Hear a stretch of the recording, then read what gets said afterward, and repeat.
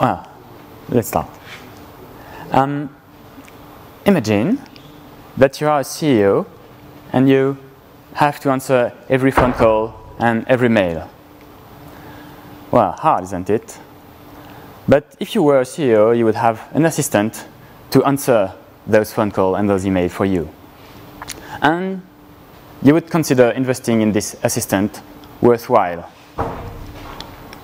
Now imagine that you're a developer and that you have to open every ticket and update them, create pull requests, etc. Wouldn't it be great if you had an assistant?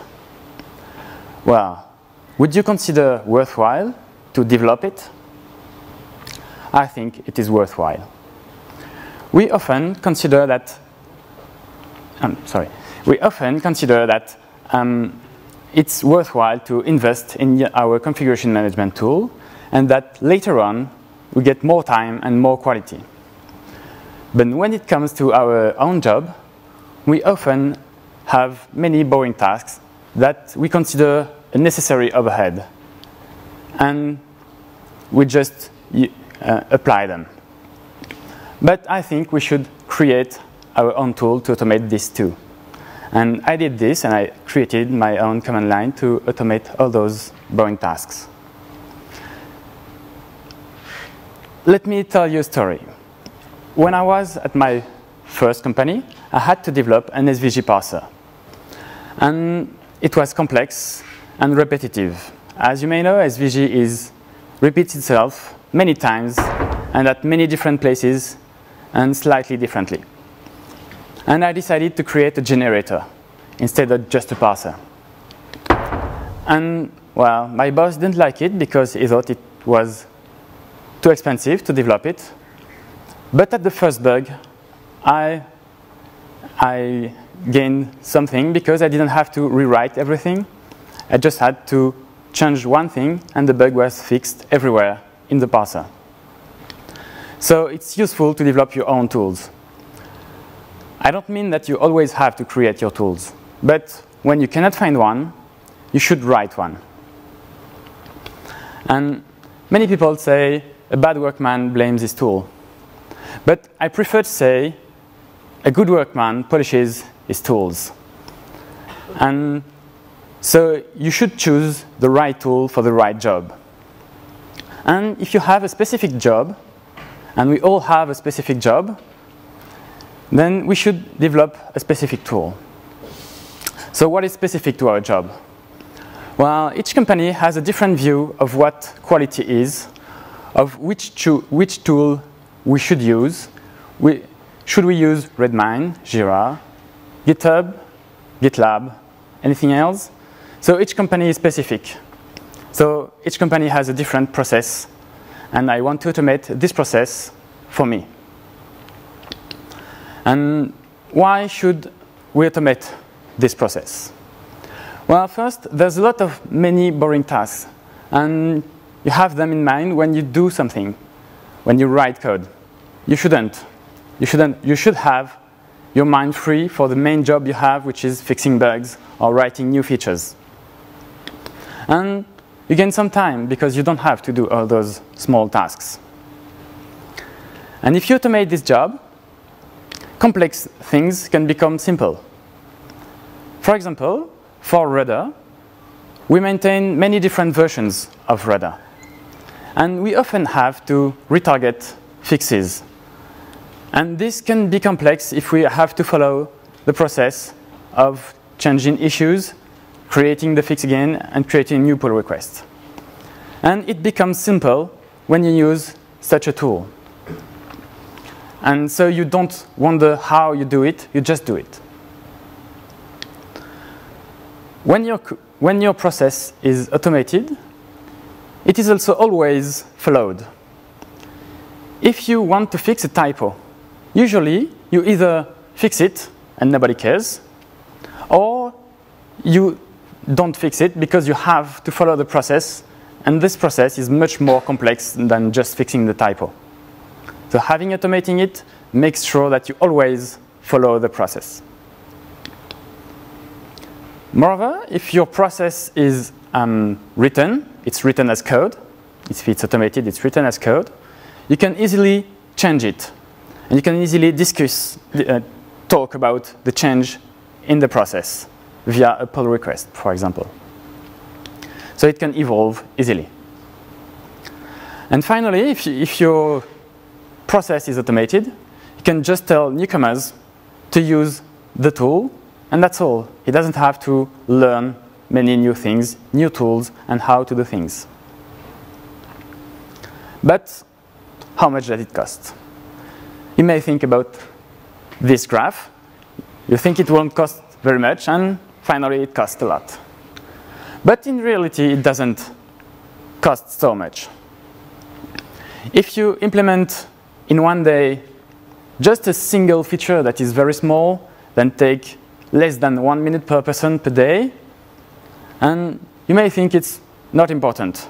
But if 4 persons are using it for 200 years a day, it's 1 day one at the end of the year. So the cost is really minimum, almost zero. And you can multiply values, or maybe automate tasks that are much more simpler. But if you are more people in the company, it's still a gain to automate them, because this is only the cost. It's not, you gain many more things than just time. And for example, you can gain many less context switches. Do you know what a context switch is? Well, for example, let's say that you have a colleague that tells you, oh, this is a cute cat. What do you think about it? Do you like his necktie? Do you know if his necktie is around his neck, or is it just clipped? And many other things. And what was I saying? Yes, context switch. Context switch is how hard it is to come back to what you were doing before. And it takes time. It takes a lot of time to come back, especially if you are really focused on what you were doing. And if you have many small tasks, then they come in front of you, and you have many more context switches. So we should try to avoid them. Then how do you do this? Well, it's very easy, because you all have already tools, many tools in your company, and they all have APIs. So you just use it. If they don't have APIs, you should drop them. The API trend has started more than 15 years ago, and every tool now has an API. And just call the API for the task you do the most every day. And you will gain only a few seconds. But the difficulty will not be to call the task. Difficulty will be to fill in the parameters for this task. You have to find them. You have maybe to go to a company database, to go to look for something, to create a new database. That will be the difficult part of automating this. And once you've done, well, one source of information you have is still the user. But you should ask him less information possible. And once you've done, just talk about it with your colleague. And you may think that it will be the right time to update the process. Maybe it's too complex. Maybe it's not precise enough. So it's the right time to change it. And if it's good, you can try it again next time and automate another task. And the next time, you will have already some code base, and a task that seemed very hard to automate will be cheaper to automate now. So what did I get? Well, I got a tool used by everyone at Normation, and they use it voluntarily, which means it's a good tool. And we could even add a few tasks to the process without bothering anyone. For example, we added a new link to every pull request to link back to the ticket that lead to this pull request. And it makes life easier for the reviewer. and the person who makes a commit doesn't change anything for him. So what does it look like? Well, before we had many tasks. For example, open an issue, check that no one else is working on it, check that it's on the right branch, and many checks, and create a branch, and now you can code. Okay, you can work. Let's work. And again, many tasks. You add those files, commit with the right command, and push to your repo, etc., etc. And at the end of those tasks, you hope that you are done with the review, because you would have to do it all over again if it was not very good. Now it is replaced by this. Well, I've named my command Rudder dev. It's not a good name, but you may suggest a better one. And just have to pass an issue ID, and that's all. You're ready to code. There's nothing else to think. You still have to add files, because, well, I couldn't remove this. And just call another command, and that's all. You're happy to wait for the review process, because you could do it all over again. It's easy. This was the first part of my automation. But this command have many more options, subcommands.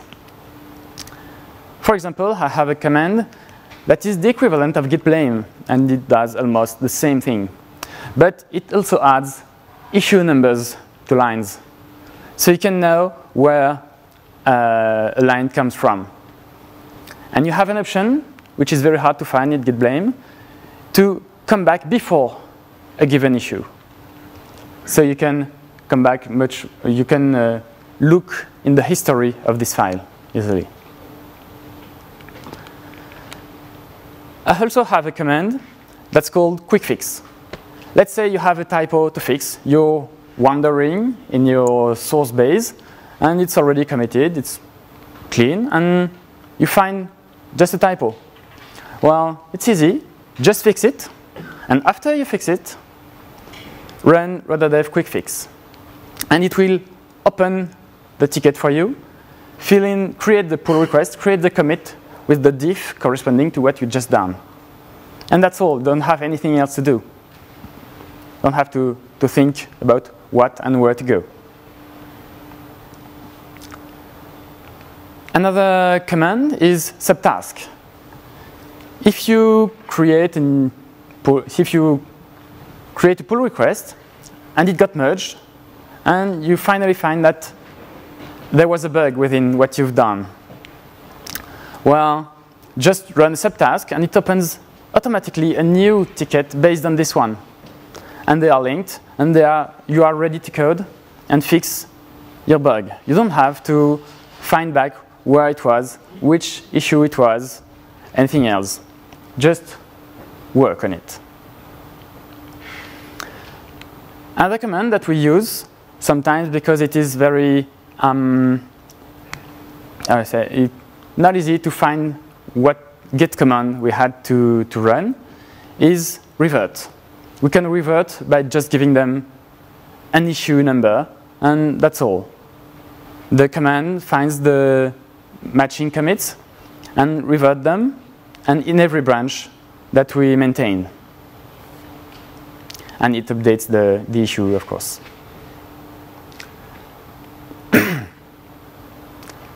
I'm often asked if this tool is open source. Well, it is, and it's available on GitHub. You can look at it. But as I said before, it's not easy to make it generic, because every company has a different process, has different tools. So this is very specific to the company I work for. So maybe we could make it a framework, but it's not a tool that is to be used as is, except if you're working for automation or writing patches for this tool. And now that I have this tool, what do I want to do next?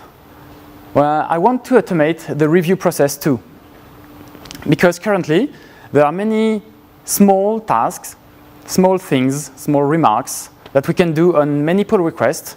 For example, it's not on the right branch. You made a typo. There's a problem here. There are many small problems that take time because the reviewer has to come back and tell them. If it's a robot that can do it, you can have a quick feedback and fix it much more quicker and have a quick feedback loop. And now you know how my assistant looks like. It has automated many things and does many things for me. I don't have to think anymore about what I need to do to work. But if you've looked properly, we've not automated everything. You have automated your configuration, your infrastructure. I've automated most of my job, but there still remain the coding part. As you know now, maybe many big companies are creating an artificial intelligence and trying to make it good. And maybe one day it will be able to write code. Then you could put it here, and you would just have to make the reviews. Wouldn't it be great if you just had to make reviews? No? Well, I think so. Thanks.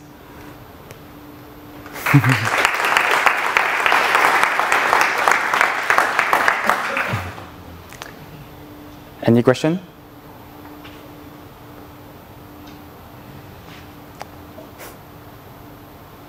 Okay. Well, see you in the Rudder stand, and have a good day.